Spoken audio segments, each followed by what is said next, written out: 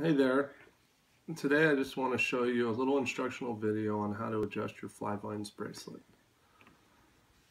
So when you receive one of these, you're going to see that there's two nail knots on there, and it is attached on one side solid and allowing the other side to slide through the nail knot.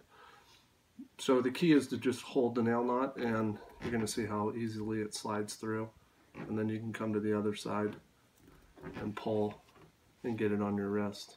Now it is a two-person operation because it's very hard to use your teeth and tighten it up, but if someone's around, they can help you out. And so again, now that it's big and you want to tighten it, you're just going to look at the nail knot, grab the end that slides, come back over to the other side, and you can see how it tightens up. So I would say the key is to look at what you're pulling, grab the nail knot, and work it through, loosening and tightening.